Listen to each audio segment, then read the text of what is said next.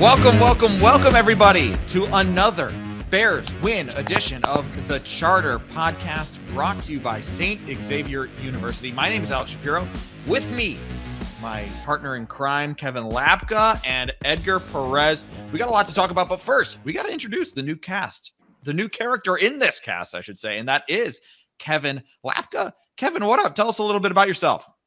Hey, join CHSN Digital Content Production with these great folks right here, Alex and Edgar. And there's no place I'd rather be, guys, than right here, right now, after a Bears win. And we're lucky because my first time here on the Charter Podcast, we're breaking down a glorious 35-16 win. I would have been so upset if we had to come on here after a crushing loss, waking up early and having to break this down after a loss. But we're here after a win. Good to be here with you guys. Yeah, hell yeah. And I'm just putting it out there. In the CHSN history of the Bears podcast, Bears are undefeated. So you are welcome, Bears Nation, undefeated. Okay, so again, we've got a lot to talk about on offense. We got a lot to talk about on defense. But as always, we are starting with the quarterback, Caleb Williams. I mean, once again, Caleb was just on fire by my count, like one mistake maybe. The interception when he was targeting DJ Moore didn't get enough mustard on it.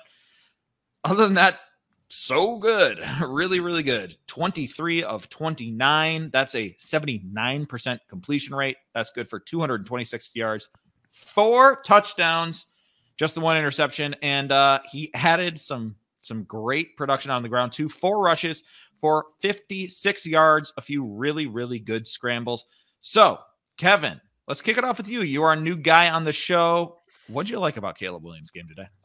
Man, I mean, let's just take it. Let's take a season overview look at it, right? And just the linear ascension of his play week over week. That to me is the storyline, right? Because there were a couple of weeks where there was concerns, and is this going to work with Waldron? What's the problem here? How are we going to fix it?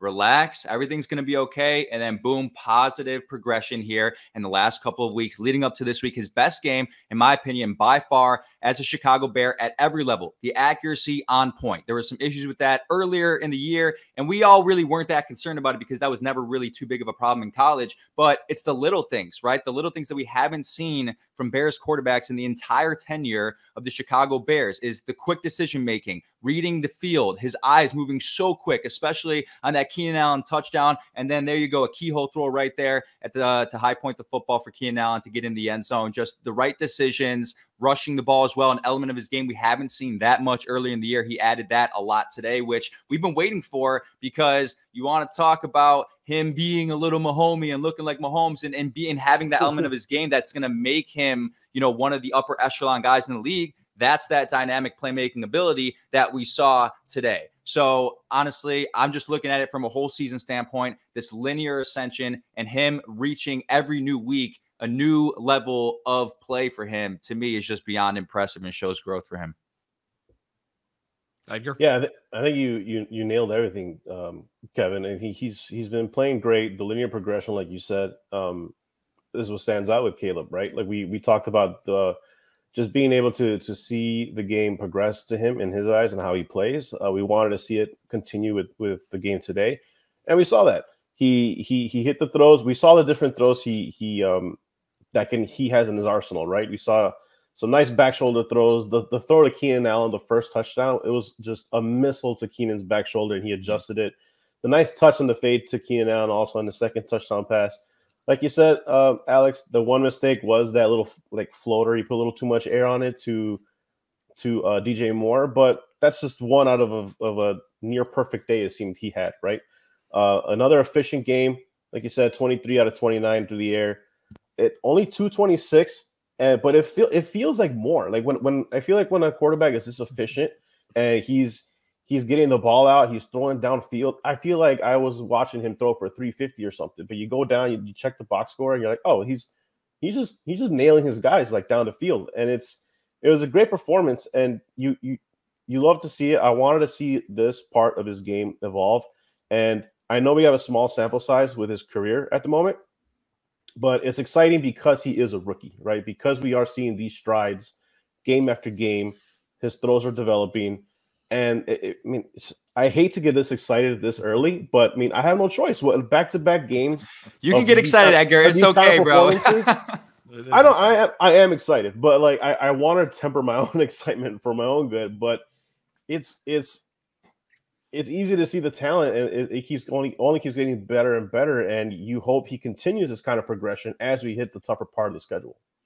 Yeah, absolutely. I mean, people will say, "Oh, well, the Panthers' pass defense is no good, and the Jaguars' pass defense is no good," but you can't help who you're playing. You're supposed to dominate those teams. You're supposed to carve those teams up. And that's exactly what the Bears passing offense did. And how many times has the storyline been, oh, this defense's run defense is no good, or this defense's pass defense is no good? But then all of a sudden they look like superstars and they use the Bears as a get-right game. You know? Let's look at the other side of the coin. The Jaguars are probably looking at the Bears' run defense and saying, oh, the Bears' run defense has been struggling. This is going to be a great get-right game for us. But no, it was a get-right game for the Bears' rush defense, right? So the Bears did what they were supposed to do against a bad defense, and that's carve them up. I do want to highlight those touchdown throws in particular because I think every single one of those touchdown throws was special. Let's start with the first one, Cole Kmet. It's the double fake. It was a fake with, I forget, I believe it was Roma Dunze or Keenan Allen with the motion, so there's a little bit of eye candy, and then they fake the screen. That is some incredible poise by Caleb Williams to hang in there because he's got a dude bearing down on him, and he is just cool, calm, collected, makes the fake, and then finds Cole Kmet for a layup down the seam. Cole Kmet finishes the job. Great strength. Second touchdown, it's a coverage breakdown. The Jags have a coverage breakdown. Caleb Williams, again, makes the layup. He makes the easy throw look easy. It's what you're supposed to do. And then the two touchdown throws to Keenan Allen are, in my opinion, really special. The first one, Edgar Perez, you nailed it. Back shoulder throw, puts it where only he can get it. Perfect pass, touchdown. The second one, Keenan Allen, after the game, actually said, and this is even more impressive. Yes, it was a perfect throw. It's an absolutely perfect throw. I don't think Caleb Williams could have walked over and dropped it into his hands any better than the way he threw that ball. But when you realize it was actually a check, that was supposed to be a run play, and Keenan Allen had one-on-one in man coverage, and the check is supposed to be, hey, don't run the ball, throw the ball to your guy one-on-one on man coverage. And Keenan Allen's like, please recognize it. This has to be a throw to me. Caleb Williams recognizes it, doesn't hand the ball off, gives it to Keenan Allen one-on-one in man coverage. Again, touchdown. That's high-level quarterback play. That's really high-level quarterback play. And it wasn't perfect, right?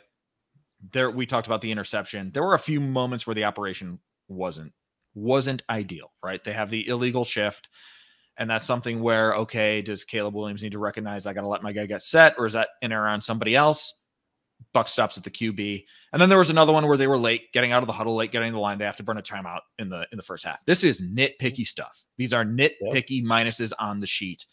Otherwise, Caleb Williams had truly a nearly perfect performance. He was really, really good. But wasn't all just him. We also got to highlight Cole Kmet. I mean, this dude did everything. He had the breakout game with the 2 touchdowns. He obviously trucked the dude from the end zone. And yeah, by the way, he's long snapping too. Edgar Perez, take us through Cole Kmet's day. Cole Kmet was awesome. I think Flus expressed in one of the post-game interviews, not the press, official press. I think I heard this on the radio where there was a little hesitance to have him actually long snap for field goals. So keeping those little short ones, or for punts, I should say, that's what kind of led to a few of those fourth down. Them going for fourth down, even though they had such a lead. Able to prepare and kind of concentrate. He didn't even know he was going into the game. They told him that Scott got hurt, and he was thinking, Tyler Scott got hurt? Like, what does that have to do with me? And so he got into the game, and he still was able to concentrate and perform. And 5 for 5 for 70 yards and 2 touchdowns, and him being able to just truck the guy in the middle of the field. He just had just as an efficient day with Caleb Williams. Kevin, let's do you have Cole Kmet thoughts? Well, I mean, we got to give some credit to Clay Harbor on the Big Pro Football Show. He was all over this all week, talking about the ineptitude of the Jaguars defense and how there's a lot available in the middle of the field. And obviously, they score that first touchdown right up the seam on that double fake screenplay. And they find him in the end zone there. But I had to shout out my guy Clay because he was the one putting it out there. We know our guy Mike Bowling did his little bet thing. He had Cole Kmet 25+ yards. But yeah, it's just a really efficient day. I want to share one thing about Caleb Williams real quick before we move on this. That too, I thought was really important. After that interception, right? And we know the Bears had a sluggish start to the game in general, and everyone's like, oh no, the jet lag, the whole London narrative, right? But Caleb Williams in his first couple games in an NFL career, specifically against Houston and against Indianapolis, did not rebound as well as you probably would want to after mistakes, after turnovers, right? And then there's images going around the internet of him on the sideline with his, back on the bench, like, pouting or whatever. Not pouting, but we wanted to see him be able to make a mistake, which is totally okay. It happens in the NFL, right? It's going to happen for the duration of his career. How do you respond? How do you rebound, especially in an adverse situation like playing overseas in London with the start that they had to this game? And he did a phenomenal job on the next drive, working that efficiency down the field and then getting the touch on to Cole Kmet. So I just want to throw that in there about how the Bears offense, not just Caleb Williams and Shane Waldron, rebounded after that mistake. But yes, huge day for Cole Kmet, one of the MVPs of the game. Absolutely. Absolutely. We got to keep it going. I mean, we just got to keep out handing out flowers. When the Bears win by 3 scores, it's just flowers, flowers, flowers all across the field. And my next rose goes to DeAndre Swift. 17 carries, 91 yards, and a touchdown, 4 targets, 4 receptions, 28 receiving yards. This is the dude that the Bears thought they were getting when they signed him to that big free agent deal. It took a while, but now we're starting to see it consistently. And he's impacting the game in the screen game. He's impacting the game in the run game. The thing that impressed me the most with DeAndre Swift is his ability to get north-south, just hit the hole with burst and go and pick up yards, and his ability to stay patient on the edges, let blocks develop in front of him, and then once they've developed, make the one cutback that he needs to make, find the space, and go. So he is doing it pretty much all 3 ways. You think of some wide receivers or some running backs rather as, like, okay, I'm a good outside zone guy. I'll find the hole and I'll use my craftiness, shiftiness to get going forward. Or I'm a north-south guy and I'm just going to hit the hole hard with burst and I'm going to move forward. Or I'm a receiving guy. He's doing all 3. So DeAndre Swift, also phenomenal. Kevin, I'm going to kick back to you. Anybody else that you would like to talk about here?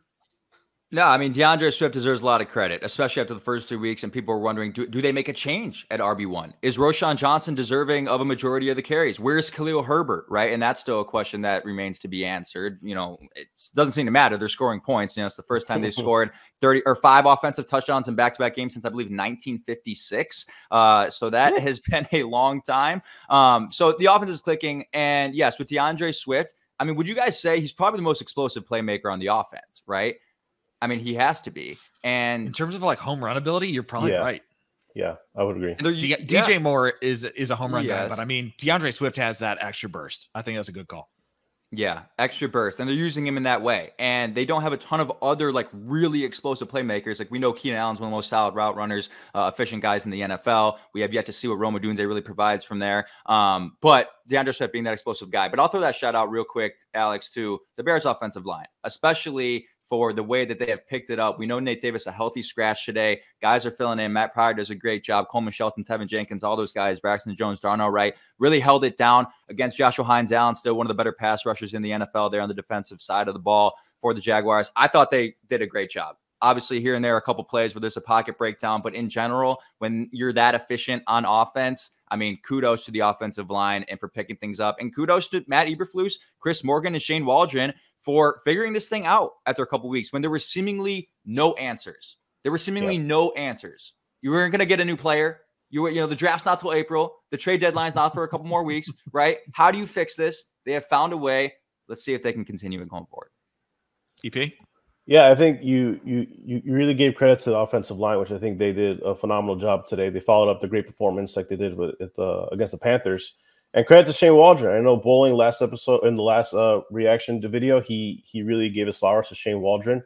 Him designing those plays, like we said, the Cole Kmet play, it was just a thing of beauty. I mean, this offense is humming. And to your, I know DeAndre Swift was my player of the game last week, but I think we might be starting to see how important he is to this offense. I mean, if he doesn't have the game he does, I mean, more pressure is put on Caleb, and whenever that kind of pressure is put on a rookie, and we saw it earlier when him having that game when he threw the ball 52 times or whatever it was. If that offense wants to be on a roll, I think getting DeAndre Swift involved and getting the ball to him in just a variety of ways is really important to not only Caleb, just for the flow of the game. And we'll talk more about the flow of the game because I did mark that down. Something I do want them to focus on in the bye week here. But DeAndre Swift is impacting this team, like you said, how they expect it to. And credit to him for sticking to it after all the criticism, like you said, in the first couple weeks. This guy might be. I know Caleb Williams is the number one piece, right, on this offense, but maybe a 1A, a 1B might be DeAndre Swift with the way he's been playing. I agree. I think if you took an anonymous poll of the offensive coaching staff at Hallis Hall, I bet most guys would say the Bears want Caleb Williams to throw the ball under 30 times compared to throw the ball over 40, 45 times. Mm-hmm. They're going to need to lean on DeAndre Swift. When DeAndre Swift has an efficient day like he has recently, it just makes everything so much easier for everybody else. I want to give a little bit more love to Keenan Allen, who it's been a slow start for him. He hasn't gotten the ball probably as much as he expected, as others expected. He even said coming into this game, he didn't think he was going to get that many targets in this game. The 2 touchdowns are obviously eye-popping. We talked about the 2 touchdowns, but the 4 catches on only 4 targets is maybe low. But it's when the targets are happening. Mm-hmm. He has the 2 touchdowns in the red zone. His 3rd catch is a 3rd down conversion to move the chains, and his 4th catch is a 4th down conversion that essentially ices the game, right? Mm-hmm. So situationally, even though he's not getting 10 targets a game, he's getting those targets in high leverage moments. And today, he and Caleb Williams were able to make it happen. To me, that is more important than the volume. It's the situation. That's what the Bears brought him in to do, to be security blanket, to be a sure-handed guy in big-time moments, and he came through. So good on Keenan Allen. Dude, you're nailing that too, because I think there was a lot of people early in the season, obviously dealt with the injury, but I think people were questioning the value of the trade, right? Like, all right, if you're going to trade a 4th-round pick for a guy who is typically has a super high volume of targets and did in Los Angeles, why are you not throwing him the ball more? What's the value? What are you getting out of him? And then you kind of think, you described it perfectly, Alex. You have a rookie quarterback who needs support in those exact situations. On 3rd down, on 4th down, can you just give us a player who gets open no matter the circumstance? And that is literally what Keenan Allen has done this year, and that is what he has done his entire career. So I think when you talk about value and you kind of go and reevaluate trades, we love to reevaluate trades, right? And did who won the trade, right? Who won the trade? And there's not a clear winner, I think, in this one, but you're the value you're getting out of Keenan Allen, and you're starting to see it in the bigger moments. And you will, as these games get more important, as you play better defenses. If the playoffs were in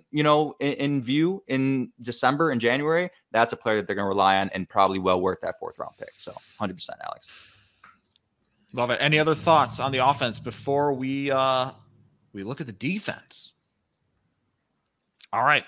Defensive time for a 12th straight game. The Bears defense has held an opponent under 21 points. That is the longest streak in the NFL. It's the longest Bears streak since they did it in 2005, 2006, which was another very good season for the Bears. And I want to start by talking about a couple guys in relief roles. Josh Blackwell comes in for an injured Kyler Gordon, comes up with a big pick. Elijah Hicks comes in for an injured Jaquan Brisker, has a couple of key PBUs.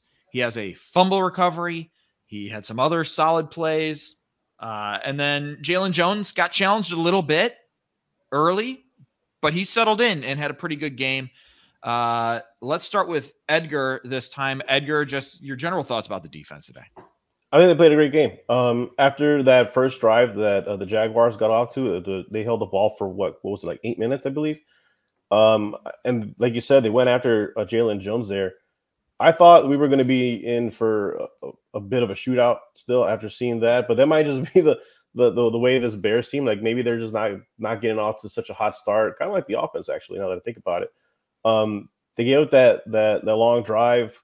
Luckily, it wasn't a touchdown. Gabe Davis kind of flubbed the ball there. He kind of dropped it. I know they came over and they got a hit on him, but that's a ball he should have had for 7. But after that, the defense settled in, and they really were able to get to Trevor Lawrence. Maybe not with the sack numbers, but they were still getting him pressure. And like you said, they kind of held their ground on the ground. So them being able to step up with the injuries and being the credit to the subs that came in to really just perform where they needed to and step up where they needed to. Because I mean, when you lose guys in your secondary like that, you expect them to really target them, and they did to start off. But credit to them for stepping up and really just holding their ground for this defense. Lapka? I truly think this is unbelievable that they've gone 12 games, allowing less than 21 points. Do we know what the NFL record is? Because it has to be in sight. I mean, I was just doing some quick digging and I can't find it. We'll try to find it here at some point. But I mean, this is just a very impressive defense at every level. And we talk about Matt Eberflus's strengths as a coach. Obviously, it comes on the defensive side of the ball. And you see that firsthand when you see guys come in replacement and immediate make plays and immediately do all the things that Matt Eberflus wants them to do, right? The hits principle and get takeaways and all that. And they do just that, right?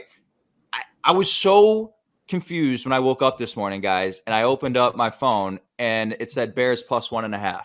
And the Bears were underdogs in the game, and the line moved. The line moved all the way to the Bears being dogs. They were dogs. I couldn't believe it. I was like, all right, I've been asleep for like 5 hours. Like, what happened? Was there a crash with the team bus on the way to the stadium? What's happening here? And I think, right, the sports books and all these sharp, money people were putting a lot of stock in the fact that they were without Jaquan Brisker, who could be a Pro Bowler this year, without Tyreek Stevenson, who we know is a very high level cornerback, and the Jaguars have decent receiving threats. And it ended up not mattering. And that's not anything against Stevenson or Brisker. It's just that those guys came in and did exactly what they needed to do and were prepared for the moment. And that is a testament to Matt Eberflus and Eric Washington, the defensive coordinator, getting their guys ready to play and being ready for these moments when they're going to be asked to come in the game. And they did just that. And yeah, it's just, I got to believe it's a top 5 defense in the NFL right now. And I truly do believe they have a ceiling of top 3, if not the best defense in football right now. And that's reflected by stats, and that's reflected by when you watch the games. The only criticism I would have of the defense the entire year is they struggle a little, not struggle, but they're more susceptible to allowing points in the beginning of the game, right? The Bears have been down at first in their first 6 games. Every single game, they have not had a lead to start the game. But they figure it out after that first drive, and all is good and great. Impressive job by the defense today. Matt Eberflus says it all the time. You cannot have enough cornerbacks. That was on full display today. Bears were down to CB4 and slot corner 2 and safety 3, and they figured it out. But it was also good pass rush. 4 sacks. Quietly, the guys racked up 4 sacks, and I know a few of them came at the end of the game when the Jags were in pass mode. Mm-hmm. Montez Sweat, I think he was only credited with a half a sack, but I think he's going to have 2 half sacks. That might change. It looked like he was in on 2. So pass rush was looking good. Is there any other guy you guys want to point out who maybe we haven't talked about on defense? Lapka, yeah, this guy went out for the game with a hamstring injury, and dealing with that. We'll see what goes on. Luckily, the Bears do have the bye coming up. Got 2 weeks for a lot of guys to get healthy. Kyler Gordon, Jaquan Brisker, Stevenson, all that. But before he went out of the game, Kyler Gordon was phenomenal. He was the best player on defense before he went out. He was all over the field, making plays, and it just the way they move him around, what they ask him to do. He's blitzing all the time. He's making open field tackles. He's in coverage in the slot. He is their jack of all trades. He's their Spider-Man, obviously, as they call him. That's his nickname. And he's just a phenomenal player. He's just an extremely quality player who does everything the right way and makes big plays in the biggest moments. Anytime it's one-on-one with Kyler Gordon with an open field tackle, I can't remember the last time he hasn't made that play. Like, he is just always there in the backfield, so quick to the ball. Kyler Gordon was absolutely balling. Unfortunate that he had to go out with the hamstring, and hopefully he'll be back for that huge tilt against the Commanders week 8. But yeah, Kyler Gordon, underrated star of the game on defense. Edgar? Love me some Kyler Gordon. I already expressed my thoughts on Kyler Gordon in episodes past, but I agree with Kevin. He's when that guy is on the field, he's making plays. He's a baller. He's flying around. Yeah. Overall, defense was great. We already gave our flowers to the guys that came in substitution. We just hope that the rest of this defense can heal up. It's a perfect time for the bye week. I know some may think it's a little bit early, but for the Bears in their current situation, the bye week is a perfect time to get healthy right now. I tweeted out partway through the game that it felt like Kyler Gordon had 5 TFLs already. He only had 1 TFL in actuality, but I mean, there were tons of tackles, as you guys said, right around the line of scrimmage. Even though he left the game early, he finished tied for second on the team with 7 stops. Jalen Jones led the team with 10. Like, typically you don't want the quarterback to have the most tackles, but he did a good job of keeping guys in front of him. And even if he was giving up catches, he wasn't giving up huge, explosive plays. The Bears really never got gashed. I mean, obviously there were moments, and the Bears, gave up a score, and, just like anything, the Jaguars players are getting paid too, and they made some plays. But for the most part, the Bears did a really, really good job of keeping the ball in front of them. And that included Jalen Jones and Kyler Gordon. Just quick injury updates. We talked about the Kyler Gordon hammy. There is no update on that. And then Scott Daly, he left the game with a knee injury, and it was one of those like instant outs. And typically knee injury coupled with instant out is a bad sign. So hopefully Scott Daly is healthy soon. Nobody likes to see anybody get hurt. Cole Kmet did an excellent job as the emergency sub. It will be very interesting to see what the Bears do at long snapper moving forward. We have not had an update on Patrick Scales in some time. Patrick Scales has not been designated to return from IR. He's been gone since the summer. And then who was the guy? I looked up his name and I already forgot it. Not Carson Daly. The long snapper that the Bears had in training camp. No, Scott Daly is the guy who they replaced him with. But sorry, yeah. The Bears had a long snapper throughout training camp, and he wasn't getting the job done. That's why the Bears went with Scott Daly. Scott Daly was on the Lions practice squad throughout the entire summer, and then when the Lions cut him, they were like, the Bears were like, let's scoop this guy up. The guy we got isn't getting it done, so we're going to make this switch right before the regular season to Scott Daly. So it will be interesting to see if the Bears bring back the guy. I'll look up his name. Bears cut long snapper. Let's see who it was. Cameron Lyons. Apologies to Cam Lyons. I forgot your name. Carson. I said Carson. It was Cameron. So Cam Lyons. The Bears cut Cameron Lyons over the summer. We'll see if they bring him back, or if since they already kind of moved on from him once, will they look somewhere else? It'll be interesting to see what the Bears can do at long snapper. With that, let's go around the horn and pick our players of the game. Time to hand out game balls. Kevin Lapka, who's your player of the game today? Yeah, I mean, it's got to be Cole Kmet, right? For me, I mean, it's a no-brainer. The guy's playing 2 positions. And it was actually interesting. I mean, they were talking about that in post-game, and Caleb was like, I mean, those 1 points could have been important at the time. That extra point could have been important at the time. And it was just cool to see him like give him kudos. So like, I know they won the game by 19 and ended up not mattering, but that's an important role, to be the long snapper, to have an efficient extra point go through. And then obviously the 2 touchdowns just was phenomenal. So Cole Kmet, to me, the easy, obvious answer. You gave me the layup with that one. So Cole Kmet, hell of a job on Sunday. Edgar, you might have another layup. There's a lot of layups in this game. I mean, Alex, I'll leave you another one of the layups, but I'll take the same guy I took last week, DeAndre Swift. I know. Maybe I just don't want to go with the obvious QB game here, but I said it earlier. I'll say it again. I think he's a major part of this offense. Getting him going in the game is super important. We gave the stats earlier: 17 carries for 91 rushing yards, 119 total yards of offense. this guy's getting it done, and he's a major part that allows this defense to kind of spread out, to kind of ease the pressure off of Caleb. He's playing his role in the receiving game. He's running the ball really well. Game ball again to DeAndre Swift on my end.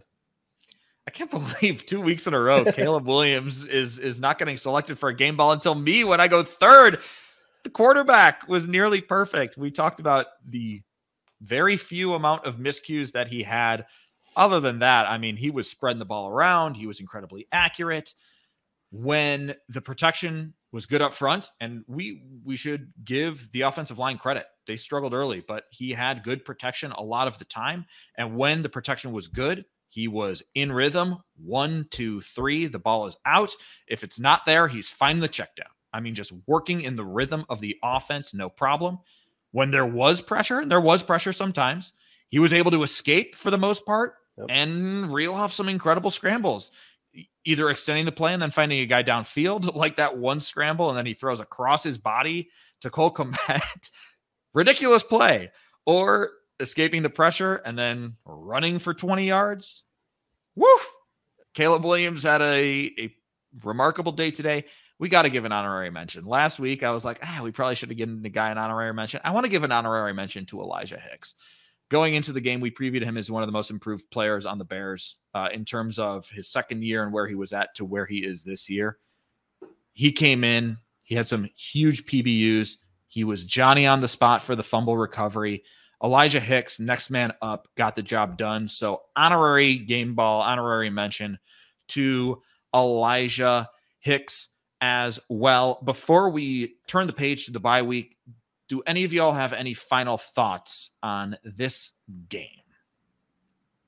I mean, I would say that just this iteration of the Chicago Bears looks like a legit playoff threat in the NFC. Am I wrong about that? Like, am I reaching too far? Because I don't want to be that guy who's doing it in week 6. But this iteration of the Bears, with how good their defense is and how efficient their offense can be, especially with DeAndre Swift moving the ball like this. And let's preface this. There's going to be a lot of people who are saying, well, the past 3 weeks you played 3 of the worst pass defenses in the NFL. This is true. We are acknowledging that, and they will have bigger tests, and the offense will not look this good every week. That will not happen. But they've gotten the job done against bad teams, against bad defenses. And we've had years before where they've had good offenses and they haven't gotten the job done against bad teams, right? And that's what good teams do when you have the advantage against your opponent, especially offense versus defense. You go out there and you take advantage of it. So that's my takeaway is like, okay, they did things the right way. They left early. They left on Monday, right? Organizationally, it felt like a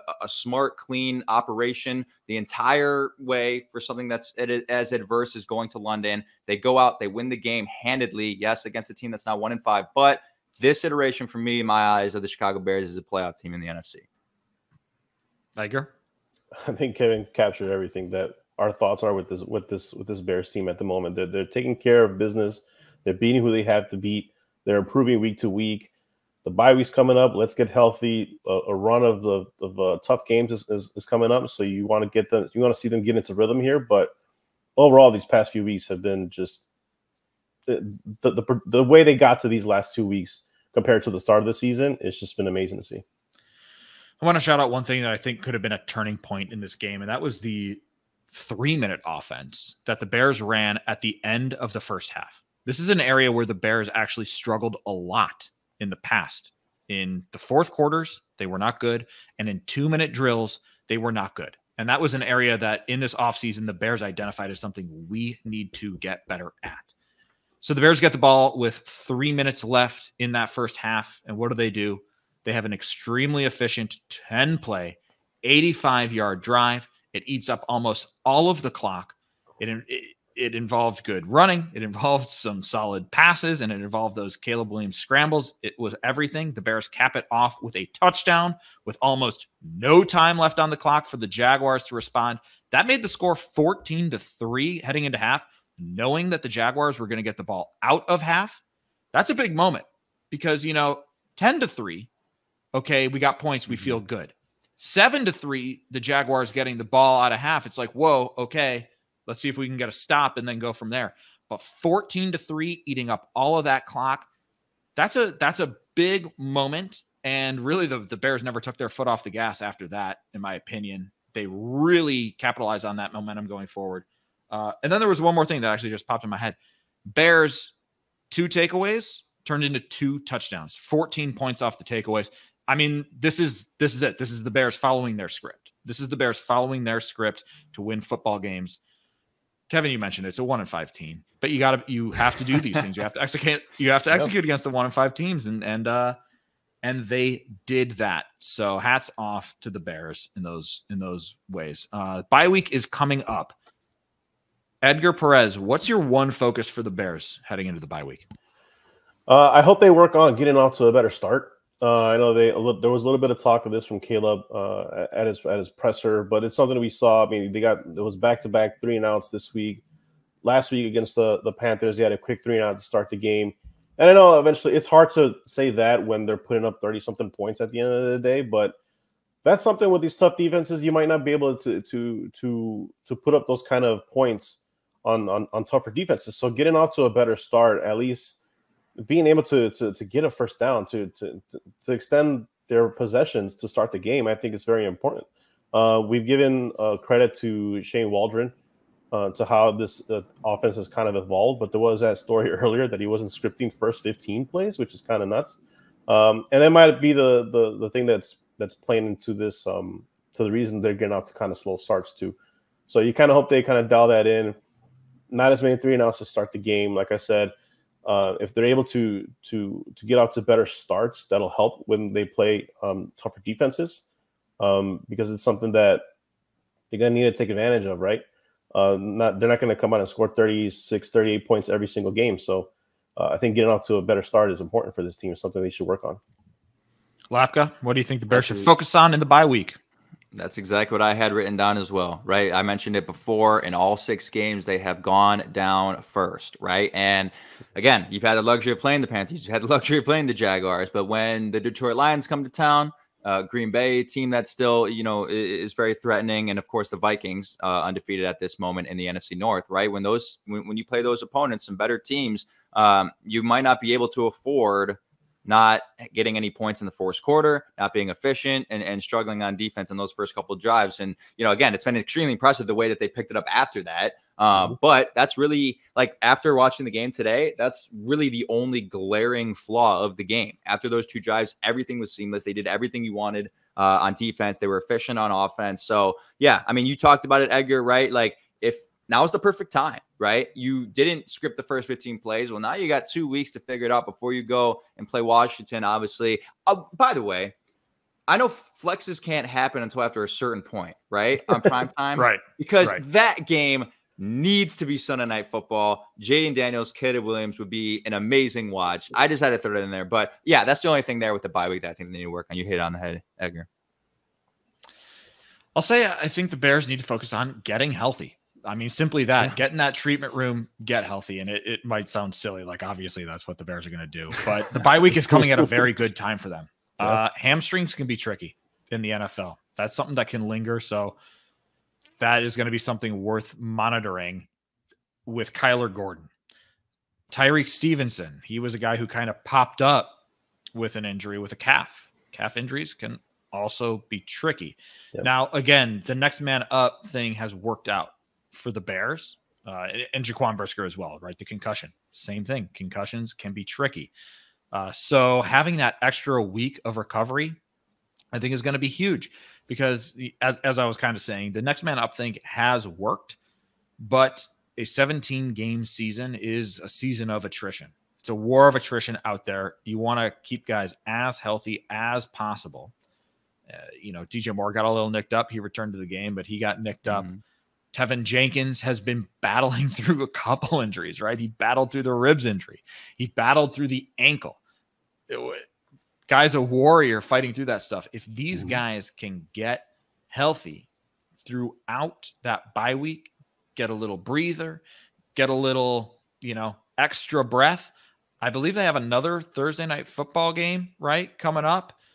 So that'll give them kind of an extra mini bye down the road. These are important moments. These are important rest moments for the Bears. And then you guys talk about the need to get better starts. I think this is going to be huge for them to do self-scouting. This is something that Matt Eberflus's staff has been really good about over his tenure, is they take these opportunities to find out what the Bears are doing really well, what the Bears are not doing really well, and they make adjustments. We've seen some of those adjustments already. It'll be very interesting to see what adjustments they make coming out of the break to rectify some of those things. I think you kind of nailed it there too, with them being able to make adjustments on the fly. Because going back to the post game sound, Flus said that they're not waiting to halftime to make these adjustments, and you're kind of seeing that, right, where they get off to the slow start, but then the offense picks it up. The defense gives up a long drive to start the game, or some yards on the ground to Carolina, and they shut them down later on in the game. But these type of changes and coaching adjustments they're not waiting until halftime. They're pulling them to the side. You see them regrouping, and they're getting on the same page early. And you like to see that from this team. A lot of times we waited in the Nagy regime, we waited for him to make adjustments in the second half, and those never came. That might have been just Nagy just being Nagy. But you are seeing those things come game after game with this team, and that's a part of the offense and the defense where you hope they fix it so they don't have to necessarily make as many adjustments, so they get off to better starts on both sides of the ball. But it is a breath of fresh air to see them make in-game adjustments, not wait for halftime, and you'll see the results play out on the field. All right, and then coming out of the bye, here is who the Bears have. They go on the road to the Commanders, who have been really impressive in the early stages. Then the Cardinals, little up and down for the Arizona Cardinals. And then finally, they host the Patriots. That kicks off. That's kind of the last three games before they go through that gauntlet in the NFC North, and then some other really strong teams in the NFC, including the Niners and the Seahawks. So 3 more games. We talked about it all year. Hey, the Bears have an easier start to their season. Then the gauntlet happens. They've got 3 games left in the quote-unquote easy portion. Kevin, what do the Bears need to do? What does their record need to be in the next 3 games for them to have like real playoff hopes? I got to say 2-1, right? Like this has to be 2-1 with the expectation that, you probably do beat the Patriots unless they really figure something out and something starts clicking with Drake May in their offense. You should beat them. And you should beat one of either the Commanders or the Cardinals. Commanders look like a great team. I think they're still beatable. I think the Cardinals are also a sneaky team in the NFC, but I think they're beatable. And if what we've been saying about the Chicago Bears is true, and what I said earlier about, hey, I believe that this is a legitimate playoff threat in the NFC, then you go out and you win games like that. So for me, that's the expectation, is these next 3 games, you have to set yourself up before this division gauntlet. What we know about the NFC North right now is that it is the best division in the NFL record-wise. And I think just, you can kind of just take the eye test on that. It is the best division in the NFL. They have one of the undefeated teams in the Minnesota Vikings. We know the Lions are going to be a threat to be the representatives of the NFC in the Super Bowl. We know they're that good. And we know the Packers obviously are still very good with Jordan Love coming back off injury and all the guys that they're getting back as well. So you have to set yourself up to be in a good position, and that would put them at 6-3 going into that crazy NFC North gauntlet that they have. Really kind of an unprecedented schedule here this year with, 6 of those games in the final 8, something crazy like that. So to me, it has to be 2-1. I don't know about you guys, maybe 1-2, but that's the expectation for me, 2-1 going into that NFC North gauntlet. Edgar, what do you think? I think they have to come out of that 3-0. I mean, I think there's any. I think there are obviously layups, and they're like the past 3 games where they should beat these teams. But like Kevin said, they're beatable teams. I know Jane Daniels has been, and the Commanders have been making noise, but I still think that when the Bears' offense is clicking, that they should be able to get past the Commanders. Drake May starting for the Patriots. That Patriots team is not good. I don't think a couple 3 weeks before they take on the Patriots, or maybe that's the 3rd game in that stretch. But it's still Drake. He's still a rookie quarterback. He hasn't gotten the reps in camp. He hasn't gotten the reps in the regular season. That's another game you should be able to take care of. The Cardinals, like you said, are also beatable. I know you got to travel now out to Arizona for that one, but that's another team that's been up and down. Marvin Harrison, I know we're still at the time of recording this, but he looks to be struggling a bit. Maybe he's a little banged up there, but that's the only way they can get in the best position for this run down the stretch. I mean, Kevin nailed it. They're in the best division in football. The Bears are 4-2 at the moment after this victory, and they're still last place in their division pending the Packers results. They're going to need every victory they can get. And if they're hoping to squeeze some of those division, some wins out of the division schedule, they're going to need these 3 to even compete for the division title if possible, or even the wild card. But you still got the Lions in there. The Vikings have shown that they're a for real team. That defense is nasty on the Vikings side. They're going to need every single win they can out of this stretch. I hear what you're saying, Edgar, but I think I'm with Lapka. 2-1 seems reasonable with that slate of games, and then that puts you at 6-3.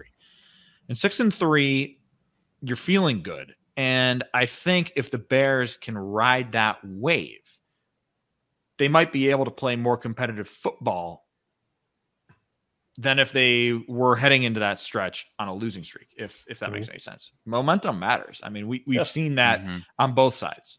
Winning begets winning, losing begets losing. So if the Bears can keep it up, and if they enter that stretch at 6-3, I think they can compete with the Lions. We've seen in the past, the Bears kind of have the Lions number. They've been able to play really competitive football against them in recent memory, even when the Lions were on that tear on those Super Bowl runs, or near Super Bowl runs, I should say. They were a few plays away from a Super Bowl. So they compete against the Lions.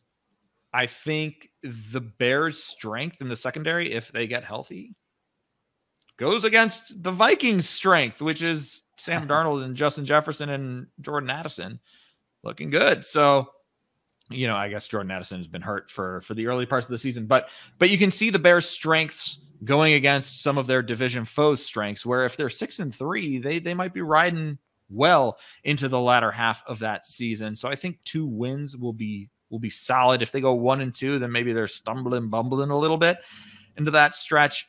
And then I just hope that Jaden Daniels and Drake May stay healthy, because how awesome are those rookie matchups going to be? We don't know really what Drake May is going to be with the Patriots, but I thought he was a really impressive quarterback prospect along with the other 2 guys who got all the hype. So that will be fun to watch. Drake May and Caleb Williams, and then Jaden Daniels and Caleb Williams. There's going to be storylines for days.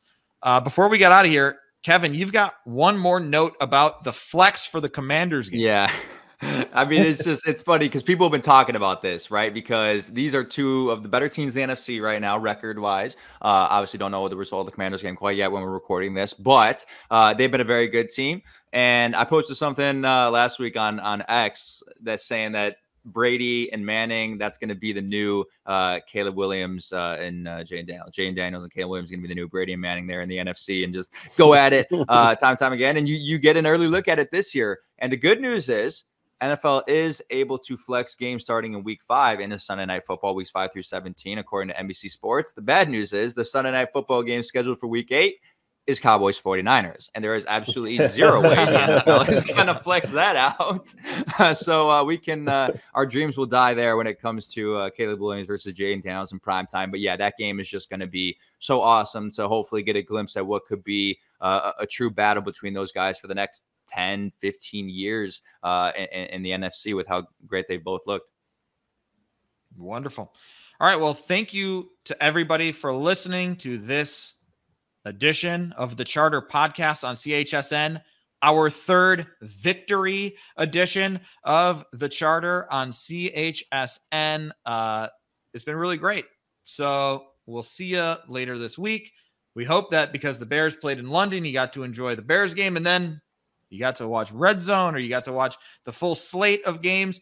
Enjoy the victory Sunday. Enjoy the victory Monday. And we will be coming at you again this Wednesday and Friday. So get used to it. 3 episodes a week for the Charter Podcast. Once again, I'm Alex Shapiro. Thanks to Kevin and Edgar, and for you for listening or for watching on YouTube, whatever it has been. Hope you all have a wonderful week.